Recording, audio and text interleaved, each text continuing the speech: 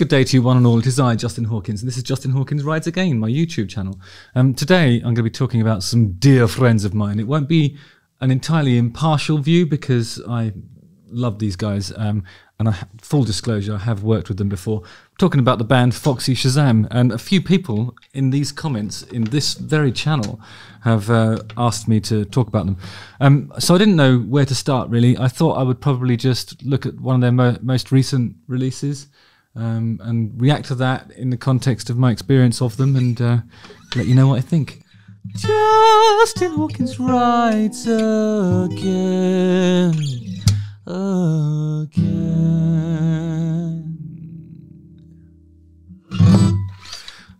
I first met Eric Nally, who's the singer of Foxy Shazam, at the Meatloaf writing camp, and I think there was a few more established songwriters. The man from 6 AM was in there, the lead singer.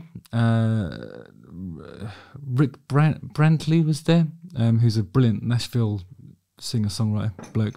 Loads of really cool people who knew how to write songs and stuff, and I kind of knew who half of them were. And then I saw Eric walk in, and I actually, and I had just started watching some footage of Foxy Shazam at a festival. It might have been Rocklahoma or something like that, one of those sort of Middle American music festivals, and the performance was preposterous. Anyway, I saw this video of Eric Nally and Foxy Shazam performing. The music was like this sort of serene, almost gospel-y stuff, and then he was performing a really intense vocal side on, which I hadn't seen before.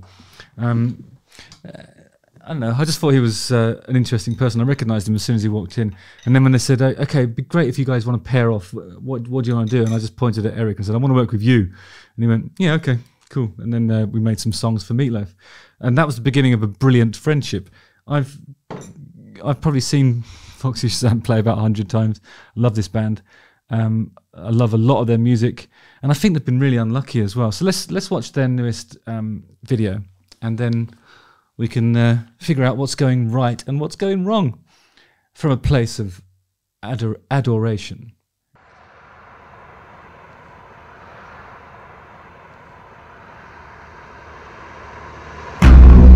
Foxy always makes the effort with their videos as well. This seems pretty cinematic, even in the opening exchanges.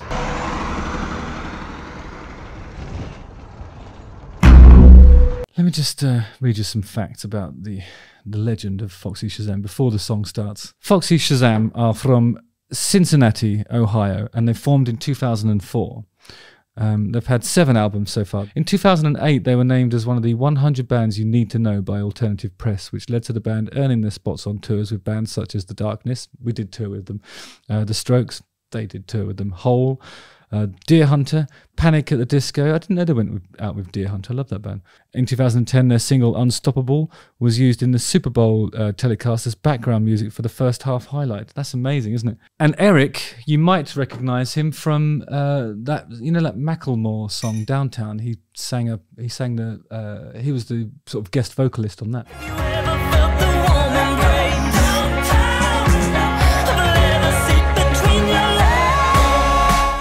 I think the Foxy Shazam story is one of missed opportunities, and I hate to say it, but possibly even, I don't know.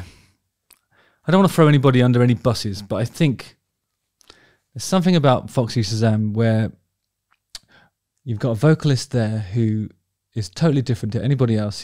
He sings in a really high range with a really distinctive timbre. The way he says stuff is different to everybody else. He can dance, he can act, he's the triple threat. He's really good looking as well. I find him super attractive.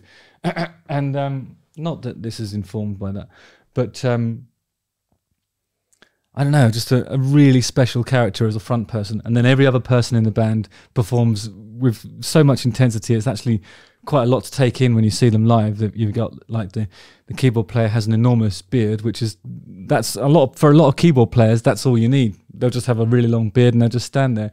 But he does a lot of stuff like surfing on his keyboard, and I don't know. It's hard to explain what a Foxy Shazam concert looks like unless my producer would like to cut in a little bit of footage here. You'll see some stuff that will blow your mind.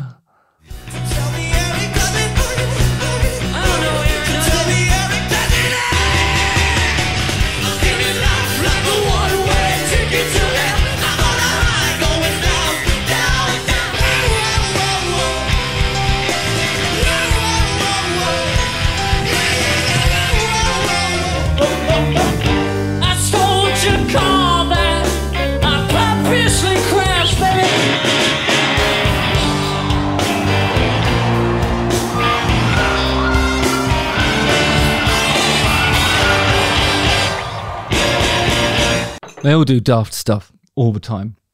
It's super intense. And you can do a lot worse than going to see Foxy Shazam on a night out. I know that Eric's been stabbed on stage before. He's electrocuted himself. He climbs up everything. And they all do that kind of stuff. They're just brilliant. Been through a few lineup changes, mostly in the rhythm section area, which is what you'd expect, really. That's the most volatile part of any rock band, isn't it? The engine room. And you're going to find a band that's been around as long as Foxy and had as many albums as they have. They will have had changes in that area. Sorry, let's watch this. Let's watch this. I haven't even played it yet. So. Dancing with my demons, trying to conceal my boner. Okay, so the first line is dancing with my demons, trying to conceal my boner. I mean, we've all been there. Dancing with these demons, and they've got me screaming. So it's got demons and screaming, which reminds me of the Screaming Demon. That was, if you'd like to, if my producer would like to superimpose into here, the Screaming Demon wah-wah pedal, which was the, I think it was a Morley wah-wah pedal that was designed or co-designed or designed to the specifications of one Mr. Stephen Vai, the Screaming Demon. Thanks. Don't stop ever, go, don't stop it. When you look at Eric in these this stuff, you can really see that what's his name from the Anthony Kiedis from the Red Hot Chili Peppers has really adopted his hairstyle and I don't know, elements of his aesthetic. Like a pure coincidence, nobody's suggesting anything. I'm really pleased I wore my cowboy shirt though. It looks like this is cowboy themed. Maybe she will, maybe she won't. Listen, baby, listen. So yeah, he's a great performer. Even when he's like, I'm not just talking about his singing, like the way he, the camera loves Eric Nally. That's the reality. And I think he could be an actor. He could thrive in any of the arts. I think he's a great painter as well. It's kind of love him. I love him. There, I said it. That's it.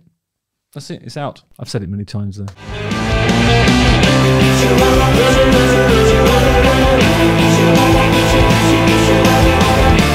He's riding a bull. You could argue that in this scene he's taking the bull by the horns. It's a metaphor, but it really happened. That is a really interesting painting. Oh, thank you. Yeah, that's me taking the bull by the horns.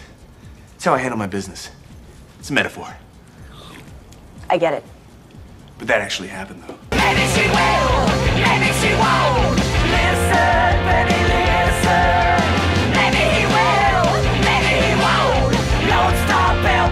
I really love anything that has homoeroticism and cowboy stuff. I just love it. I don't know what that is. I will have to do something about Orville Peck at some point because he's the current master of it.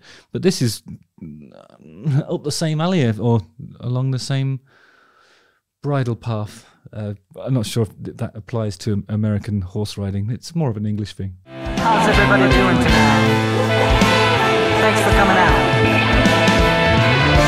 Then again, I guess you didn't really have a choice, did you? It's got a handkerchief hanging out of one pocket, and I seem to remember that that's something to do. That's prison code for something. I'm not sure which pocket. One of the pockets means into fisting, and the other one just means librarian or something. I don't know. Actually, I haven't done a lot of time. I'll be honest, and it might be different in America, as I said before.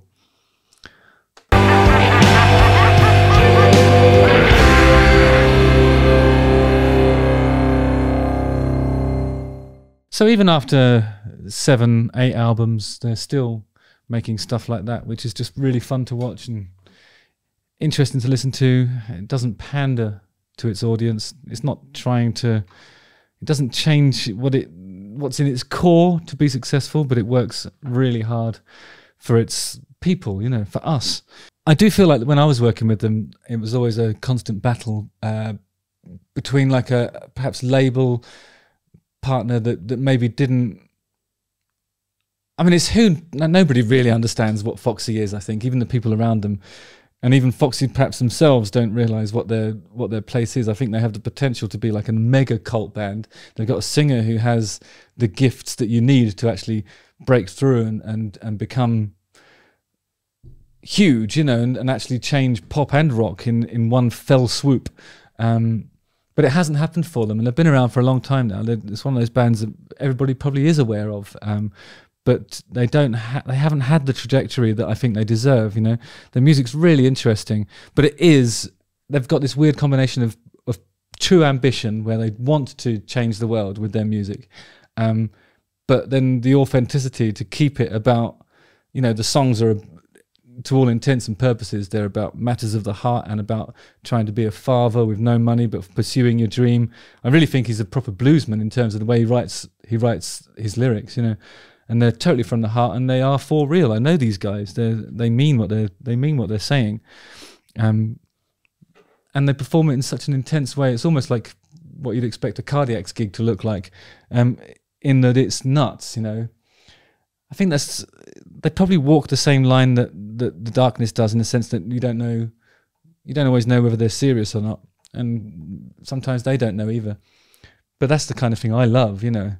And all they needed was one huge song to just take over, and they never quite had it, or they did, and it just didn't work for them. I can never understand why. I think there's always people like Eric who are genuine creative mavericks. And really on the edge, possibly of sanity as well. They make people nervous because I don't know, it's hard to market something that's completely real and completely different to everything else. He's really a unique individual performer and artist, and he deserves better. I thought he was going to, you know, maximize on the exposure that the Macklemore moment gave him. Because when he sang Downtown and had a huge hit, that was a great moment for him to sort of hit back in a short time after that with his solo career or another Foxy record. I mean, I know Foxy have been on hiatus for a while since they had been on hiatus for a while anyway. But there was a moment in time there where he had the world's attention, and he didn't do anything with it. He waited too long, I think, for one reason or another. And then Foxy reformed. Everybody was like, yes, Foxy's reforming. Then COVID happened. It's just awful timing.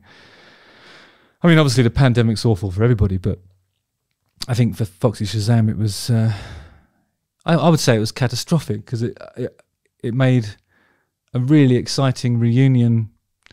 It stopped it from getting off the ground at all, really, because this is a band that needs to be seen live, really. And in a world where you can't tour, it's really difficult to hit back. So they've been really unlucky. I think you need to get behind Foxy Shazam and support them, allow them to transcend the boundaries that have held them back all these years. They deserve better. And you can go and watch them live, listen to their records. You'll love it, honestly. Because the person, or rather, the person who is bored with Foxy Shazam is bored with life. Justin Hawkins writes again.